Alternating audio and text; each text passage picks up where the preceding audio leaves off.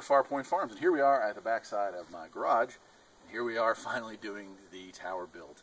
So I got a little clip here I'm going to show that shows how I built this bracket down here, and we'll go to that for a second.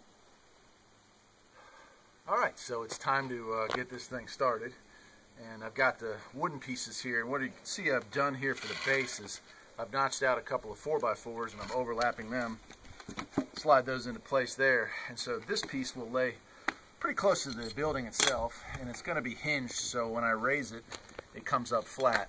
I'll have another hinge on the other side that's just there, so when it is in its fully erect position, I'll screw that in and that'll be kind of its base plate to hold it down. Then eventually, once everything's in place and attached to the building, I'll build a kind of a tripod down here using these pieces, these outriggers, to come up to about the 4-foot or 3-foot height to hold that in place. At least that's the theory. This is kind of a project in motion.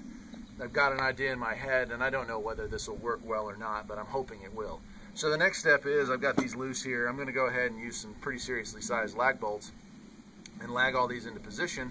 Then I will bolt this to the side of this 2x4x16 that's going to be my base piece, and it's time to move it over there, and then we'll get started on the metal part of the tower. So let's go.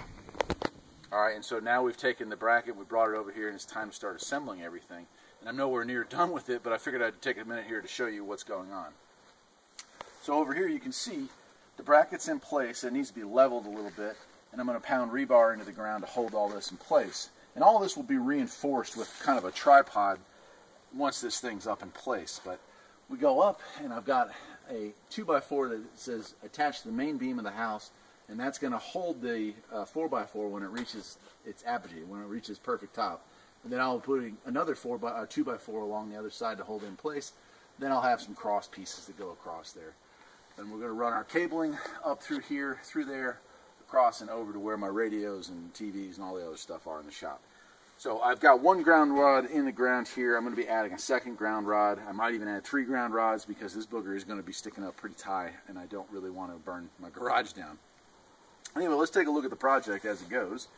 As you can see, I've got my 4x4x16, and that's the first place that I had to make a modification to my original design.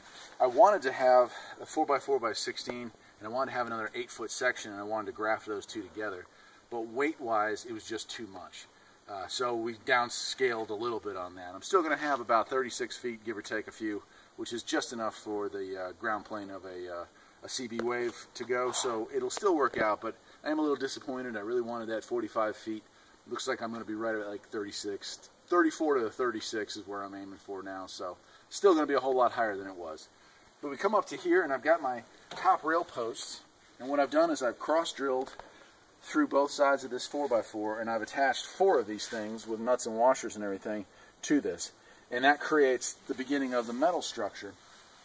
Now right here, about right here, I'm going to have 2 5-foot sections that run through these. They're going to be braced, and they're going to come off about 5 feet on either side.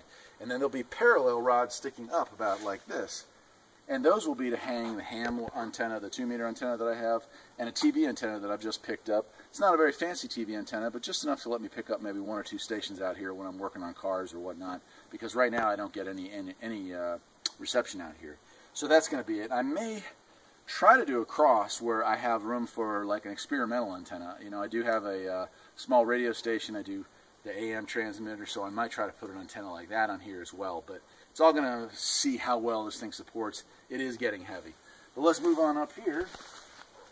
And we move to our final section, which is our top piece here. And as you can see here, I've given it about 2 feet, about 20 inches actually. And again, all 4 pieces are cross-bolted into this one last piece. So it's pretty structurally sound right there. And then we move on up, and we've got our last 8 feet of pipe here. And right about here is where I'm going to be mounting the IMAX 2000. So it is quite a run, and that IMAX is going to stretch up almost to that peach tree that I planted there last year.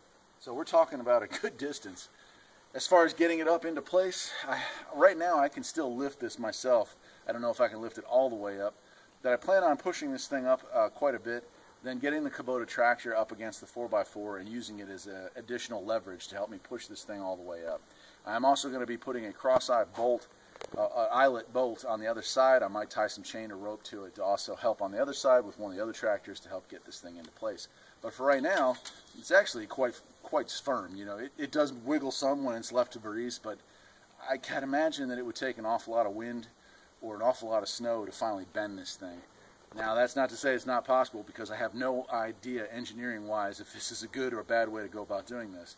But it's what I envisioned looking at Marcus's video, and it's what I've gone with. So wish me luck, and we'll pick it up again on part 2, which will show all the side antennas mounted and the brackets and this antenna, and then part 3 will be raising it up. So until then, take care.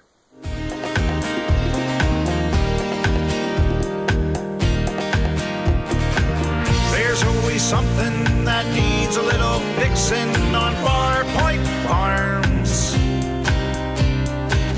Freedom is mighty sweet, liberty sows